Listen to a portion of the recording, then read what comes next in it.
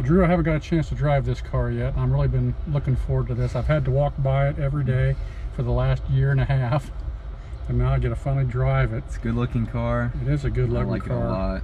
The last time that I sat in this very seat was almost the last time I ever rode in any seat. So here I am, back in a different car, but still a ZR1.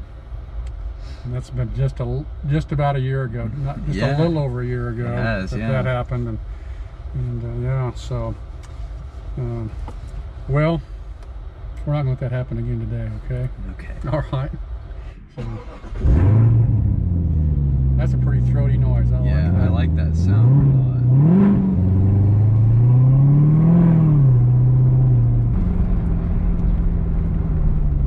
You can hear that.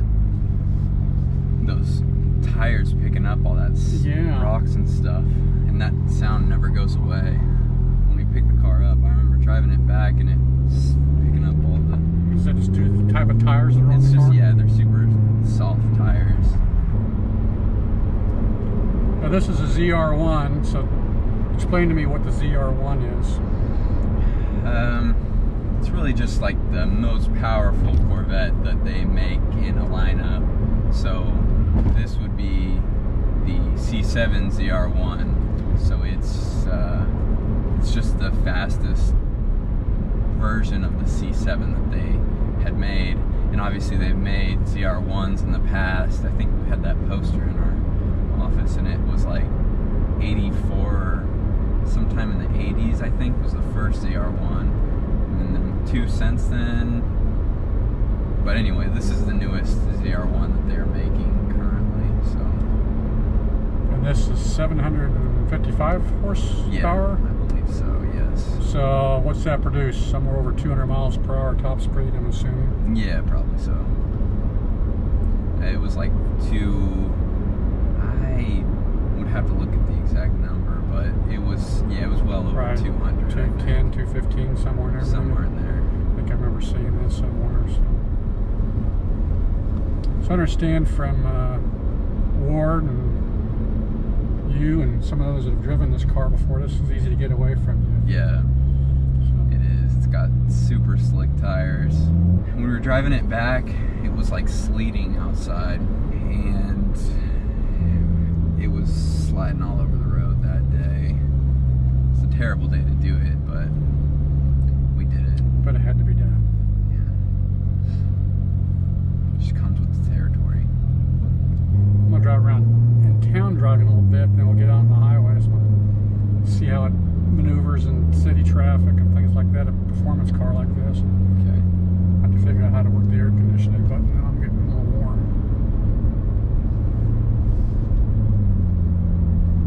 Yeah, I didn't do anything. I don't think it's on. There, I feel it. Now these seats these are all leather, are they? Yeah. Oh, there's some cloth. Yeah, it's like an Alcantara and leather mix. This whole interior is, anyway. I like this orange contrast stitching. Looks very nice. Yeah, it looks great with the exterior color. What's the color of this? It's like amber orange? What is the color of this? I don't remember what it's called. This is like Sebring. That's right. It's a special color. It's like Sebring something orange, I think, or just Sebring orange. Racing orange, maybe. Yeah. This wasn't one of the standard colors, you said? No, this was an expensive color. It's the most expensive color they made, anyway, for this car. So I'll try to scratch it. Yeah, don't do that. I double checked and rechecked and double checked again. Make sure that little sign in front of it at the museum was gone before I pulled the car out. I always have this fear of hitting one of those. Who would do that? I don't know. I know somebody that has a little problem with that every now and then. It was one time. One time, yeah. I was moving a car, scratched just the edge, barely. It was very noticeable though. And very traumatic. I learned my lesson that day. So that'll be the last time that it ever happens. Yeah, ever say the last time. It's only got 200 miles on it since you bought it. Yeah. which was roughly 200 miles from Kansas City back to here, I think. So, yeah. It's been in YouTube videos before, like Jeff drove it in like our moving supercars video. Took it like to the gas station that day. We had the orange Lamborghini and the orange ZR1. So that was pretty fun. A great pickup. Yeah. Barely touching the pedal. Problem is that huge supercharger, just so big, looking out the front window. It's a very long hood. Yeah. The thing I always liked about Vettes is lean look on it. I don't know, just very muscular feel. American sports car.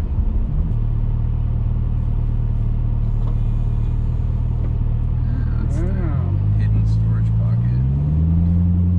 James Bond is like the carbon fiber. Yeah. It's a nice touch.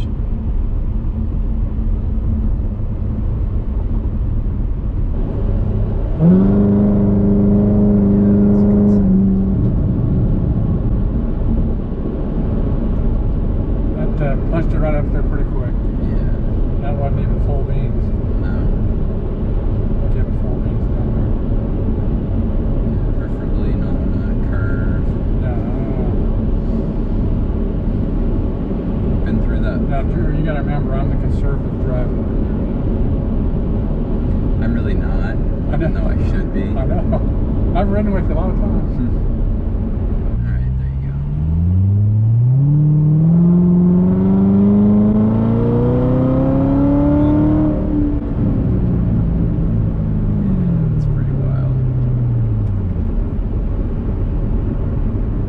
Still didn't do it all the way. I just Yeah, those exhaust pipes on like this car and other Corvettes, it's like a trumpet basically. Just the way they're shaped looks like a trumpet, and the sound coming out is loud, so loud. does this have the dual tone exhaust where you can change that?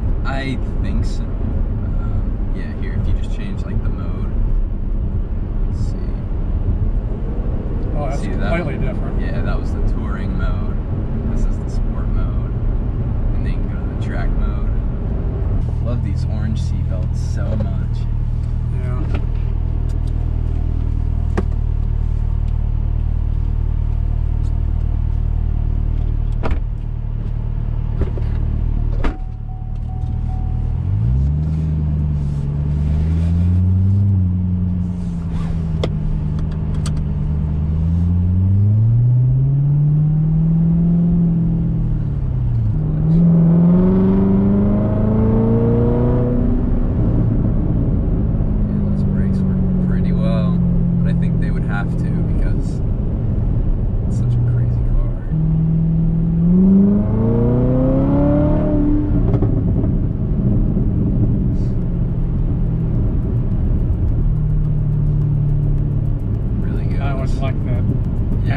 After cackle, burn, backfire type, not backfire, but the crackling. Crackling, yeah.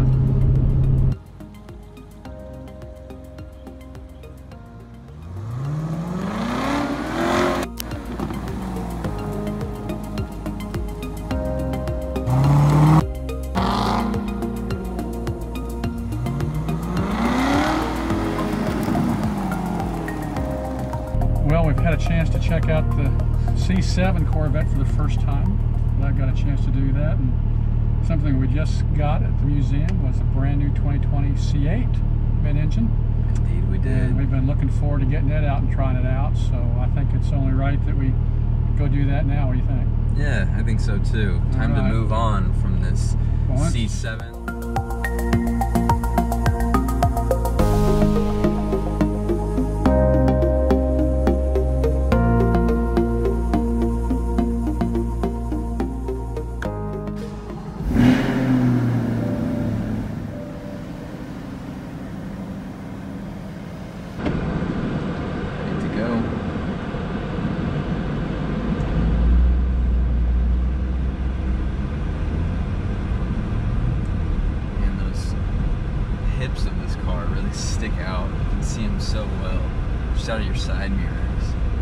yeah, yeah.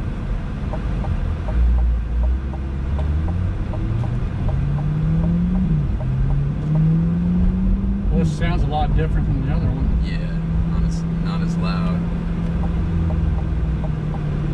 I don't think it's quite as fun as the other one. It feels a little more tame. Yeah. Like it's not going to kill you.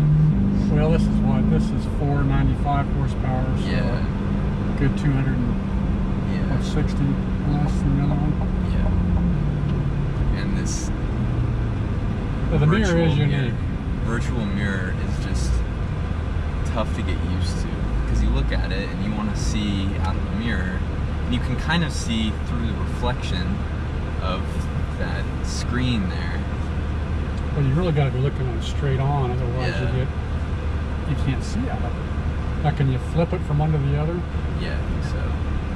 But you probably can't see anything out the back. No, you can't. So that's better than that thing, huh? Yeah. You're exactly right.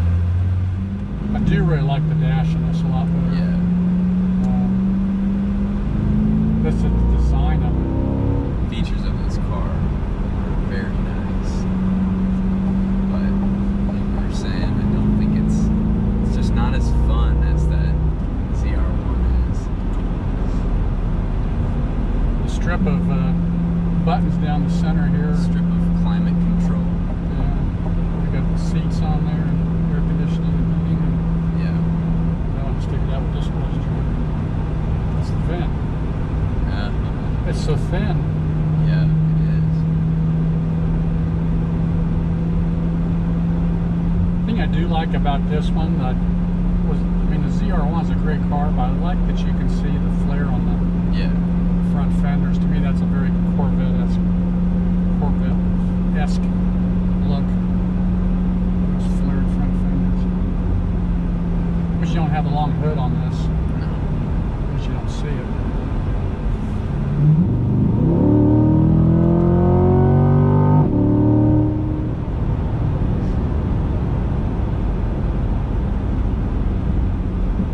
Good pickup, not like the ZR1. No, not near the same.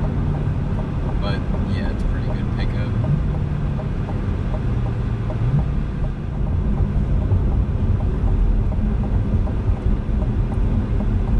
I like that a lot.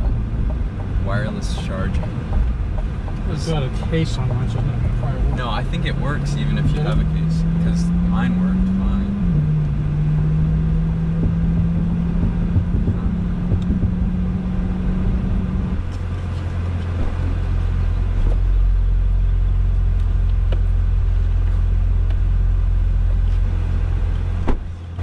This one has way more room in the passenger seat, I think. It's got a ton of room. You can stick your legs all the way out. Yeah. And they're both about the same height. Yeah. You don't think anything of it in this car. That ZR1's a little tighter though. This is a unique stitching pattern on the roof too. Oh, it's different, yeah. It's not the same cross hatching. I really like it. I like this red stitching on this one. Yeah.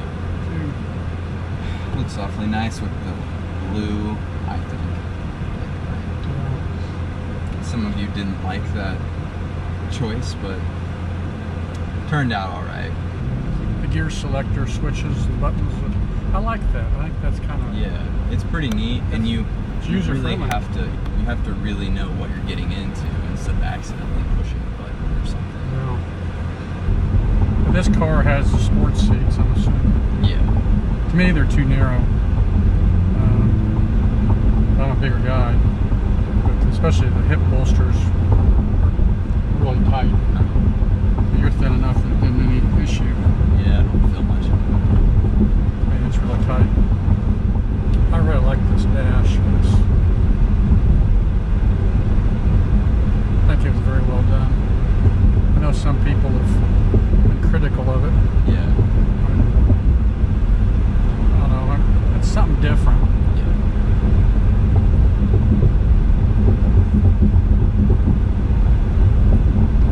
Looks nice from the passenger seat. I mean, it is all directed toward the driver, but it still looks good from over here. What do you think of this square steering wheel? I think it's pretty cool. I like it. I've always been a big fan of steering wheels that are squared off. Not gonna lie. Well, it not only provides good view, but it's comfortable to rest your arms on your hands.